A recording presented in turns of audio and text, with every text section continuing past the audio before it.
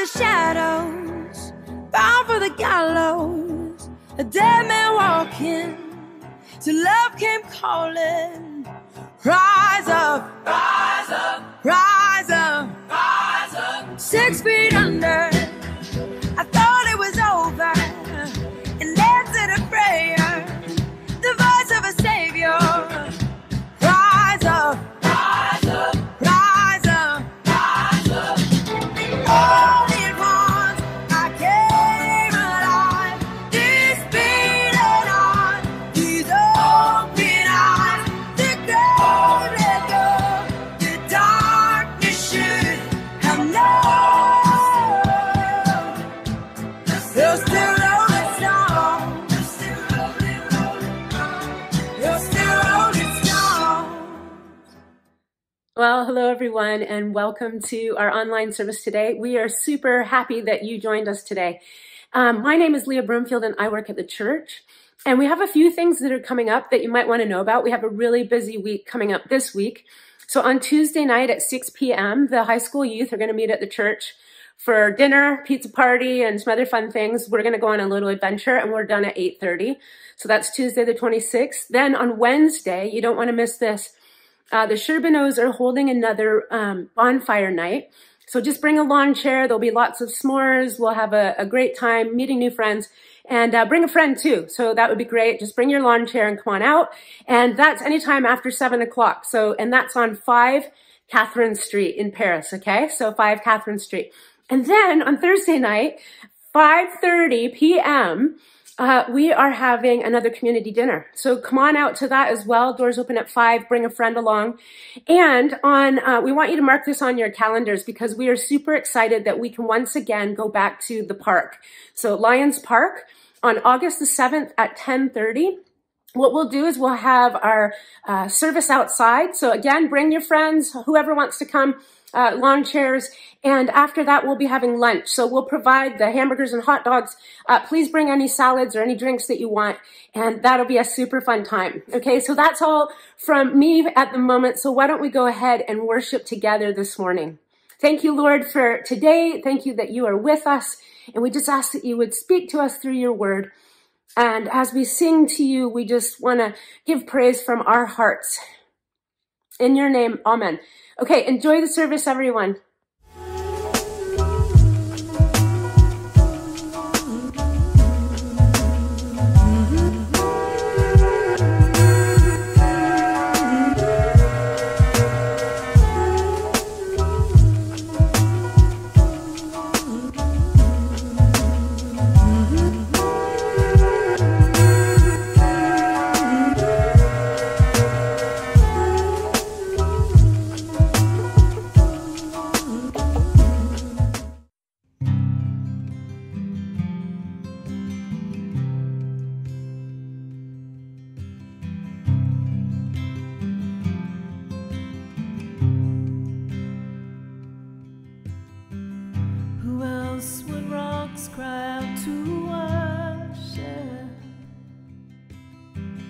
Who's boldly taught the stars to shine? Perhaps creation longs to have the words to sing, but this joy is mine. With 1,000 hallelujahs, we magnify your name. You alone deserve the glory, the honor, and the praise. Lord Jesus, this song is forever yours. 1,000 hallelujahs and 1,000 more. Who else will die for our redemption? Whose resurrection means our rise? There isn't time enough to sing of all you've done, but I have eternity to try. With 1,000 hallelujahs, we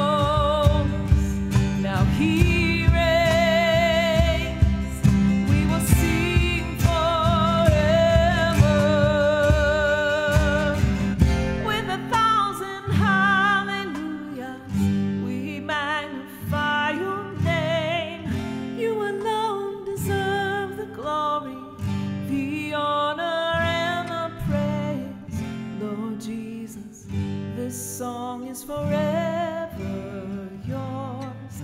1,000 hallelujahs and 1,000 more. Well, hello everyone. Really excited to be able to share with you this morning, and I've been watching and listening with interest to Joel's messages over the last few weeks on navigating life. And so hopefully today I can add a little bit to that conversation. I want to start by just asking you a simple question. Do you feel like the world's getting a little angrier of late, whether it's over the last couple of years or even over the last 10 years? There just seems to be a lot of noise out there. A lot of the sort of the spirit of the age seems to be one that's very critical, seems to be some crudeness, some pessimism. Social media doesn't help that. It seems like it's a platform for people to make a lot of complaints and to be loud with their complaints. And I wonder sometimes if that affects us, if that can get to us and start to have an impact on us, whether we participate in it or not. You know, Joel's been speaking about various things over the last number of weeks about navigating life, how to deal with adversity, how to deal with success, how to forgive, how to handle our wealth, in trusting God, making good decisions. And these are all really vital topics for the times that we live in. And so this morning I want to go in a little bit of a different direction to maybe help add a little bit of a foundation to the great messages that Joel's been sharing. I want to talk about the place of awe and wonder in our lives. It's probably not something you think about very often. It's probably not something that is top of mind. But I really believe that it's actually quite a foundational influence. It needs to be a foundational influence in our lives. We all need to live with a healthy dose of awe and wonder. And I want to start really by asking you to think about when was the last time you were amazed at something? That something really stopped you in your tracks and caused you to observe it, to take it in, to try and process it, to really help you, to help you understand it. And if we were live, I'd get you to give me some responses. I'll probably do that on Sunday when we share the same message. But I want you to think about it. I'll share a little, some of the things that I know have done that for me in the last little while. We usually go, my boys and I and some of our grandsons go on a canoe trip every year. And I love getting a campsite in the back country of Algonquin Park where the rocks slope down into the water. And it's great on a clear night to lie on the rocks and just stare up at the sky. And most of us live in places that are pretty bright at night and you can't really see the stars. But I love laying on the rocks, looking up at the sky and just looking at the stars and watching literally watching the movement of the stars. That's just something that I've, over the years, that's just been a place of amazement for me. But again, wanting you to consider how often do we have those experiences? When do we have those times in our lives where we are amazed, where things they're just sort of cause us to stop and ponder? I'm going to give you a couple of quotes here from some guys who I think were pretty smart. One from Albert Einstein. He said this: "The fairest thing we can experience is the mysterious. It's the fundamental emotion which stands at the cradle of true art and true science. He who knows it not and can no longer wonder, no longer feels amazement, is as good as dead." G.K. Chesterton said, "We're perishing for want of wonder, not for want of wonders." And I wonder if that's something that all of us are struggling with. We live such busy lives. Most of our lives are pretty programmed from start to finish. Even in getting ready to do this video, we were scrambling around getting things ready and And it seems like there's just one thing after another. And our hurried schedule and the demands of our jobs and our possessions and the relationships that we have can often wear on us after a while. I mean, they may not even really realize it. Let me share a couple of thoughts with you on some of the words that we commonly use, but maybe we'll take on a little bit of a new meaning, because I hope that when we're done today, you'll have a better sense of how to cultivate this sense of wonder in our lives. Maybe it needs to be reclaimed. I know for me, I have to be intentional about that. So here's a couple of things. The word awesome is used constantly in dialogue these days. People say, this is awesome, that's awesome, you're awesome. That drink was awesome, that food was awesome. And let me give you the dictionary definition of the word awesome. Causing or inducing awe. Okay, well, what's awe? It's inspiring an overwhelming feeling of reverence, admiration, and fear. It probably has a little bit more meaning than sometimes we give it. We use that word so often. Here's another one. The meaning of the word mystery. In fact, the meaning of the word mystery as it's used in the Bible, one of the ways of expressing it, one of the meanings of the word is to shut the mouth. To shut the mouth. I think there's a message in there for us that sometimes we need to stop talking and need to close our mouths and just take in what's happening around us. Another word that we use, the word wonder, the dictionary definition, is to be filled with admiration, amazement, or awe, or to marvel at something. And I want to suggest to you that those qualities, that ability to take in the marvels, the wonders around us, are really fundamental to helping us navigate life, to helping us make good decisions, to helping us handle our wealth, to helping us handle adversity and success, because it speaks to something bigger than ourselves.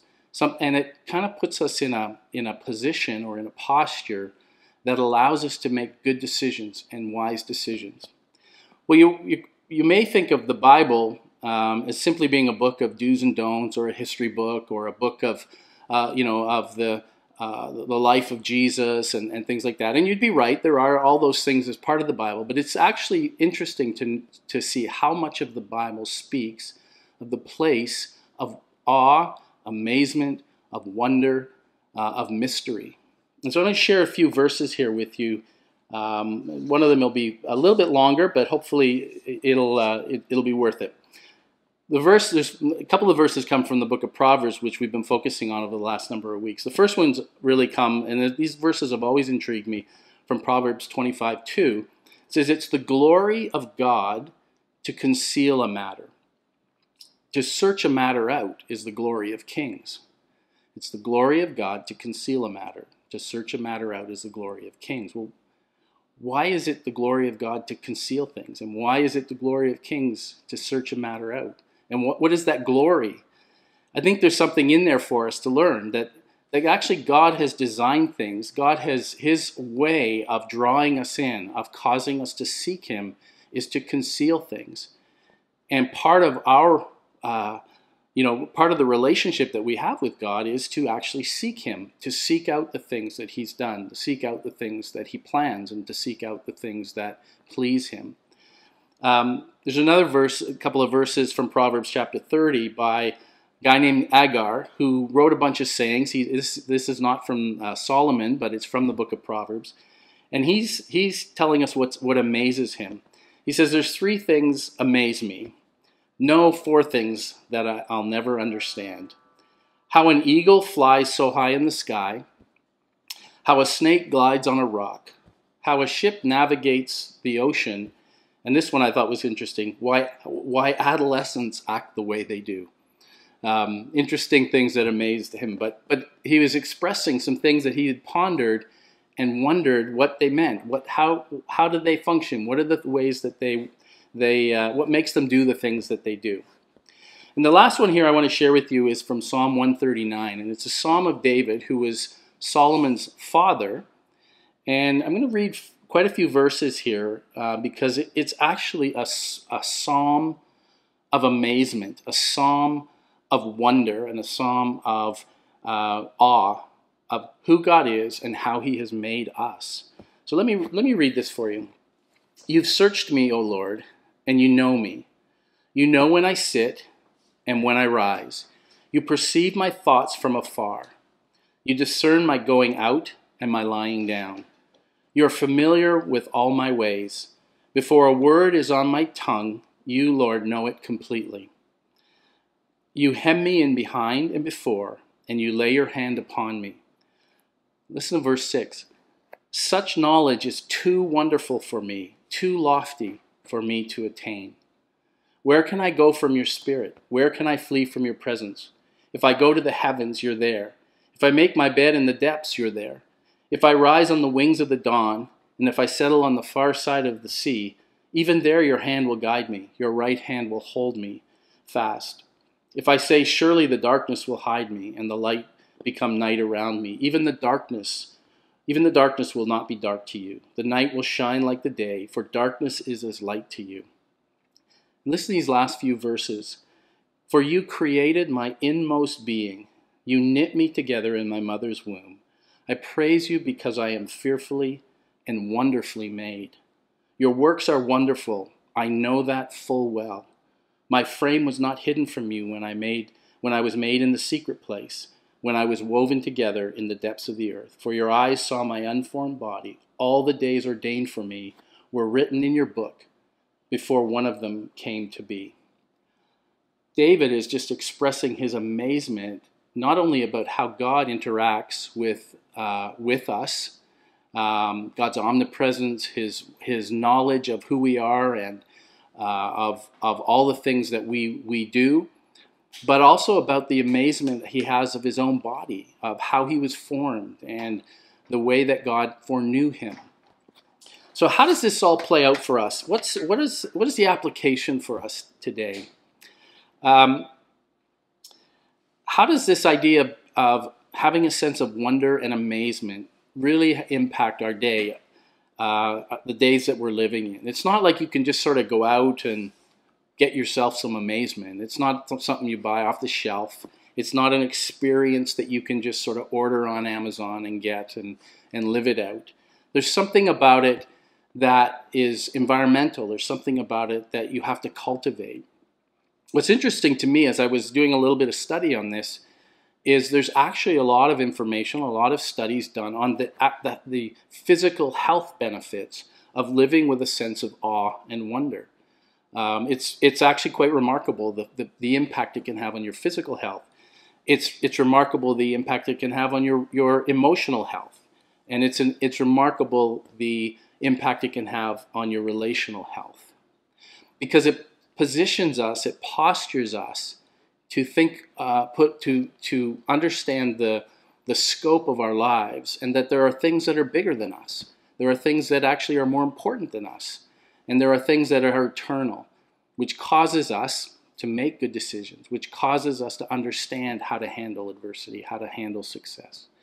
And so how do we cultivate this? How do we create an environment where we can understand, where we can take in those wonders around us and allow them to influence us? Well, let me share a few things with you. First of all, wonder needs intentionality. It doesn't just happen. Like I said, it's not just something you can go out and buy. You're not going to go out and get yourself some wonder at the store. You have to cultivate it. You have to be intentional about it. I like to use the expression "take the long way home." There's a song that I like called I take the long way home. And sometimes we have to take the long way home. We have to be intentional. There's this thing that's talked about in Scripture that I'm still learning and I'm still trying to get my head around, called Sabbath. Taking time to rest, taking time to slow down, taking time to be focused on who we are in relation to who God is. And it's all about slowing down. It's all about being intentional. And so one of the ways that we cultivate the ability to take in the wonders around us is by being intentional, by doing the things that need to be done in order to be able to slow down and receive from God what He wants to say to us. And this really works against the day and age we live in. We have to be very intentional about it. The second thing we need is that wonder needs gratitude. Our world spends a lot of time telling us the things that we need. It spends a lot of time telling us the things that if we don't have them, there's something missing in our lives. It's most of what we see in social media and on television and the advertising around us is trying to create in us a sense of need so that we pursue these things. And some of that's all right. Some of it are things that we genuinely need. But often it leaves us with this sense of want, that we're missing something. And it causes us to lack having a sense of gratitude. And so we have to be, again, intentional about recognizing just the goodness of God in our lives, seeing the things that He has provided for us, seeing the way that He has blessed us, seeing the way that He desires to bless us, so that we can live lives of gratitude. And in living lives of gratitude, then we're able to be more aware of the good things around us, the wonders that we see every day that are right in front of us. The third thing that wonder needs is humility. I've touched on this a little already, but it really is about understanding that there's things that are bigger than us. This idea of just being humility is not about thinking less of yourselves. It's just thinking more about others. It's thinking more about the impact that we may be having on others, understanding how our lives are impacting theirs. It's not self-abasement. It's just self-forgetfulness. We don't necessarily, our default is not to think of ourselves first, but to think of others around us. Because that will place us in a position where we actually then begin to see the wonder of relationships, the wonder of the people around us. C.S. Lewis talks about that you've never met a mere mortal. Every person that you've ever met is an eternal soul. And God loves them, and Jesus died for them. And God's desire is that they would know Him. And so understanding that, having that sense of humility, that understanding that the individuals that we come in contact with are loved by God and important to Him, and God actually desires that we interact with them in such a way that we orient them or allow them to see God's grace flowing through us. And the last thing that wonder needs is hope. Let me read a verse for you from Hebrews chapter 11. Now, faith is confidence in what we hope for, and assurance about what we do not see. It comes from Hebrews chapter 11. It's often described as the great faith chapter, but it really is the great hope chapter. Hope in that in that eternity. Hope that we have a place with God in eternity, and that changes our perspective. That allows us to interact with the world, to see the world around us differently when we see it through the lens of eternity. And so I want to have this big finish now, because all of what I've said up to now, you might be thinking, well, yeah, I can go out and I can look around and try to be a little bit more aware of the wonders around me. But I want to finish with what I would call the great wonder, or the wonder of wonders. And the wonder of wonders is this, and it's the one that should change our lives. It should transform us. And that is the wonder and the mystery of God's love for us. That God would actually send His Son to die for us in order that we might know salvation, in order that we might be reconciled to God. For me, that is the wonder of wonders. If you've never experienced that, that may be still yet on the horizon for you. And I would encourage you to continue to seek God, to understand that. But the mystery of God's love for us, as expressed in giving His Son for us, is really the wonder of wonders. There's a verse from where Jesus is talking about eternity. And in John chapter 14, verse 2, He says this, in my Father's house there are many rooms. If it were not so, I would have told you, and I'm going there to prepare a place for you. I live with an understanding that in God's house there's a room that has my name on it. And I hope you do too. When our kids were young, we had little name plates that we made up, and that were hung on the door of the room. And this is Tim's room, this is Jason's room, this is Nadine's room, this is Jessica's room, this is Alicia's room. And I always often think of those name plates, those little name tags, and think there's rooms in God's house with our names on it. And that is the wonder of wonders. That is the great mystery, that God would actually love us and give his son for us. And so it's not just the physical realm that we see the wonders, it's actually the spiritual realm. And those are the greatest of all, and those are the eternal ones. And so I want to finish today by just simply praying for us that God would help us not to allow the edginess, the angst that seems to be in the world around us these days to harden us, to cause us to close down, to cause us to try to shelter ourselves, to withdraw from the world, but that we would enter in and engage with the world with confidence and begin to see God at work in ways that maybe we never have before. See God at work in our lives in ways that we never have before, by being open and posturing ourselves to seeing the wonders around us, both the physical realm and the spiritual realm. So let me pray for us in this way. So Father, thank you for the fact that you love us. Thank you that you've demonstrated that through your son Jesus. And even though it's almost impossible for us to take that in, even if we can gain a small inkling as to what that means, what that meant for you, and what that means for us, that the amazement of that, the wonder of wonders, that you loved us and gave yourself for us, so that we might have that place with you for eternity, should fuel our wonder for a lifetime.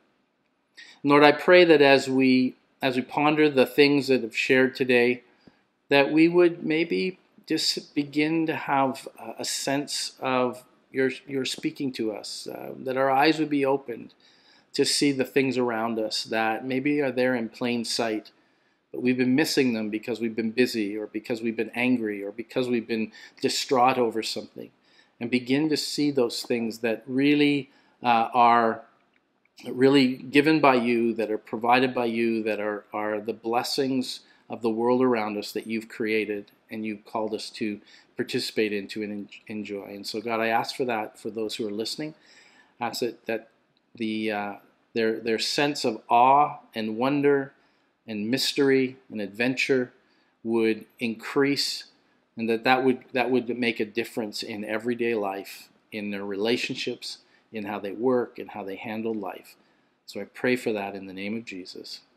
Amen.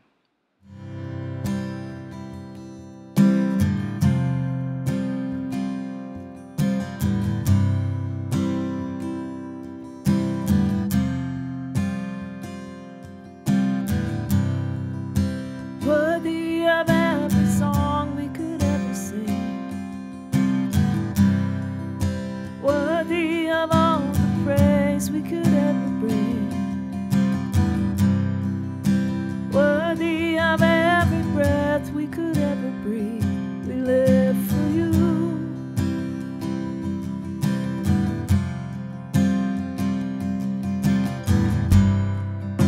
Jesus, the name above every other name. Jesus, the only one who could ever save. Worthy of every breath we could ever breathe. We live for you. We live for you. Holy, there is no one like you. There is none beside you. Open up my eyes in wonder. Show me who you are and fill me with your heart and lead me in your love to those around me.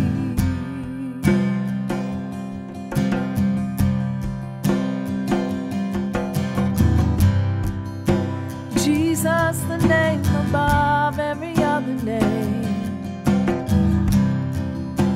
Jesus, the only one who could ever say